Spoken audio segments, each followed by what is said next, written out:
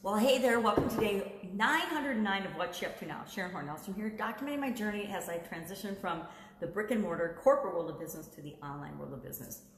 Lessons learned, mistakes I've made, things that have blown up in my face that I spent a lot of time and energy on, and I encourage you to not do those things. Mistakes I've made that have cost me years of time and energy that really didn't pay off for the amount of effort that was put into it, so that you don't have to make those mistakes. Today I'm thinking about simple and easy. I just shared on the Get Up and Go Challenge page, we're starting a new Get Up and Go Challenge on August 1st, a 30-day challenge. I prefer longer challenges because it really separates the serious people from the people that are just looking to get a quick fix from somebody's promotional material. Talk about that a little bit, and I'm sure I'll talk about it more during the challenge as well. But I did commit that I want to do 10-minute segments or less every day, and so I have to rethink how I'm doing it, because I just talked for 20 minutes on the preliminary page about 5 steps to get what you want, and I call them simple steps. I was thinking easy steps to guarantee you to get what you want, but that got me thinking about simple and easy. Sometimes we absolutely positively as human beings make our lives way more complicated than we have to. We as human beings make everything more complicated than it has to be. And I, with my nerdy engineering background and learning theories and science and math and advanced topics and detailed topics, am a queen of that. And I've learned that the simpler I make things, the more basic, the more foundational, because there are threads of what works through everything. So one of the examples of that is this, 5 steps, and it can be 4 or 5 steps to getting what you want and guaranteeing that you get what you want. It's simple and it can be easy, but guess what? We always try to overcomplicate it and make it harder than it has to be. Instead of saying, hey, here's the 4 steps, just do them, and then going out and figuring out a way to make it happen, because how we actually implement anything is different for each and every one of us. And it's all based on our past experiences. What's worked, what hasn't, what are we willing to try? A lot of people are willing to try one thing one time, and if it doesn't work, they just quit and give up. Other people, we all have a tolerance for how many different things we'll try before we quit and give up. Some of us are really tenacious and we just keep going and going and going and going ad nauseum to other people because they prefer to feel better and quit and say it's impossible. I love that somebody came up with the impossible is I am possible. I love that because I've always felt that nothing's impossible. And my dad taught me as a little girl, and my whole life, there's no such thing as can't. And that means, I might say I don't want to. I may say I'm not willing to put in the effort. There's very few things that are impossible for us to find a way to make happen in one way or another. And remember, it doesn't have to be us, you or me, personally doing the thing that we want to make happen. So one of the examples people always say whenever I say there's no such thing as can't, well, I'm a man, I can't have a baby. I'm, 5'1.5", I can't be a basketball player. How do you know? If you wanted to be badly enough, no matter what your height, no matter what your weight, you could figure out what you needed to do to make that happen in your life. Now, are you gonna? Probably not, because if you're 5'1", you know that the competition and the physical relationship is something that you're probably not gonna choose to pursue that as your lifelong ambition or goal. But I guarantee if you made that your lifelong ambition or goal, you could find a way to succeed in that arena. And maybe it's to become a sports agent for all of the tall people. And it's changing and defining the way we define success for each and every one of us. So talking about the 5 steps for the Get Up and Go Challenge, and then how I'm gonna break that down into 10-minute or less segments, and then an action item, which it's easy. I'm sure I can do it. I've done it hundreds of times before. So I just keep reminding myself, hey, not so many examples, don't talk so much. That's the biggest one. And to keep it simple, because simple and easy gets done.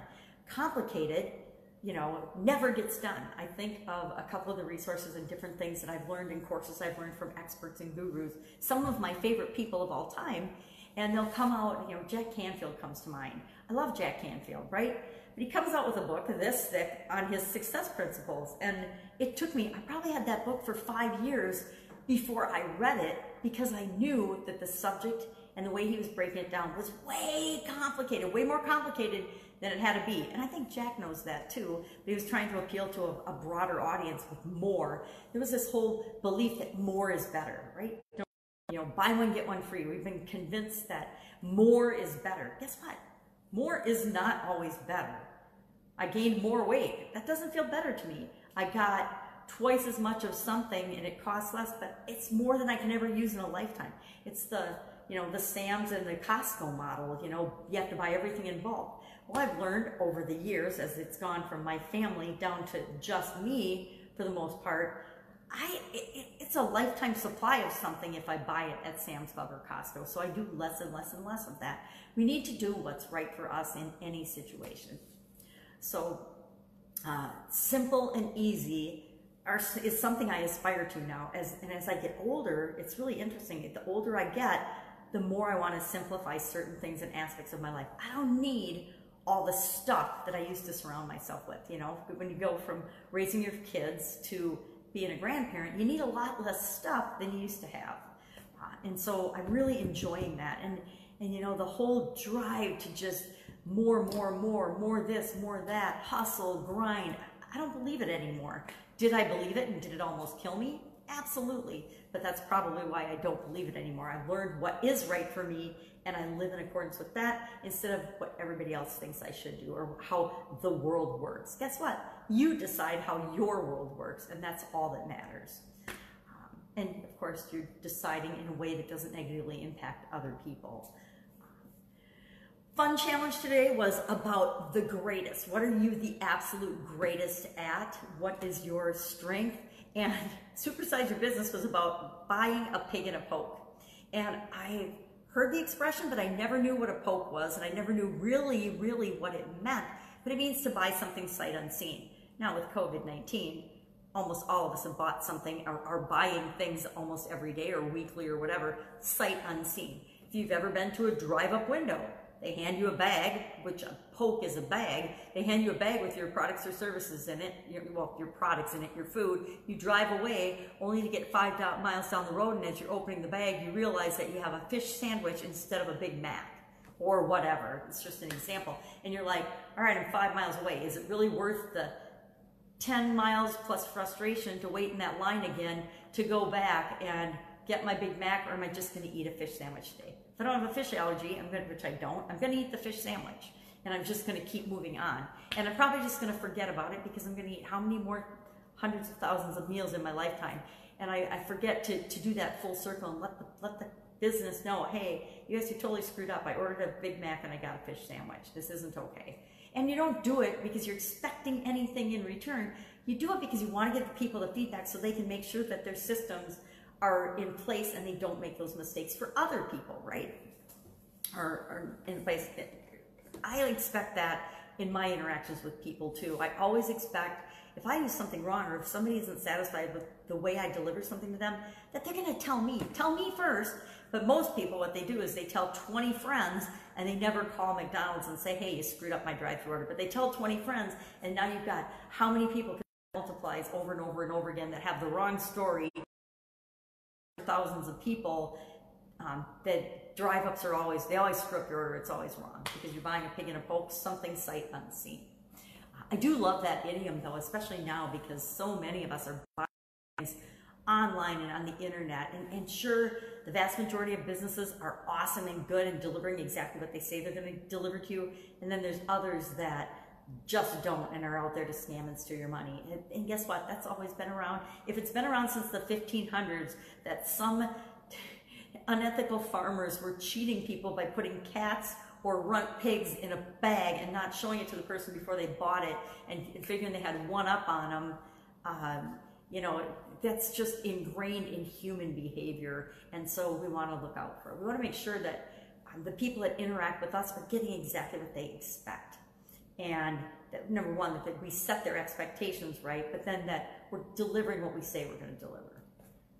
So I'm thinking about easy and simple today, and how do I continually simplify things so that people will take action, simplify things so that I'll take action.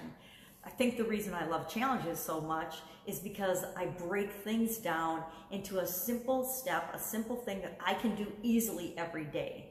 And if it's simple and easy and I can build it into my daily routine somehow, if I can build it into my morning routine or my meal routine or my exercise routine or my business, hey, I'm going to do this every day now and test this out. If I can build it into something I'm already doing, I know that I'm going to get the result I want, and it's going to be successful. I'm going to get the result that I want faster than if I don't find a way to build it into either my routine or somebody I work with's routine to make sure that the job gets done, the task gets done.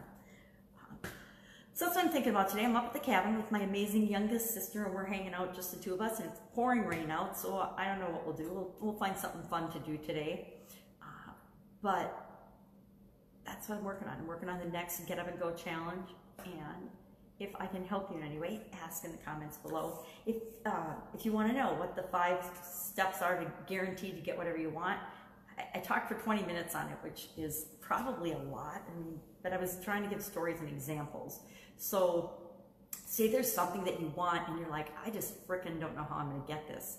Just ask in the comments below and we'll work it through an example so that you can know exactly what you can do and how you can do it to get exactly what you want. So that's it. Have an amazing day, and I will, of course, be with you tomorrow, letting you know how I'm going from the offline world to the online world, what's working, what's not, and how might you learn from the lessons I've learned so that you don't have to learn them all yourself. Whenever we can shortcut a process and model somebody else, that's an awesome way to learn. We don't want to copy anybody and do exactly what they're doing, but if we can learn in one area of our aspect of our life what works and what has worked for other people, then we know with 100% certainty that it can work for us. If I'm modeling someone, say I'm modeling Russell Brunson in something that he does online, well, I know the guy's made $1 billion plus or billions of dollars online through his companies over the last decade.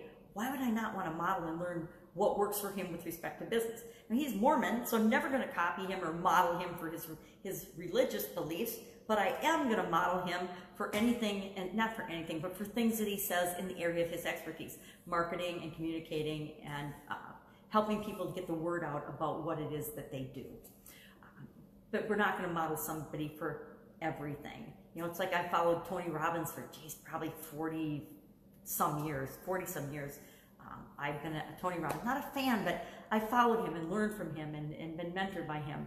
And will I follow him for everything that he does? No, absolutely not. But in the area of personal development and, you know, what's possible for me as a human being, I totally listen to Tony Robbins and several other people as well. But I don't copy everything that they do. I just pick and choose what's right for me. And those are the things I add and implement into my life.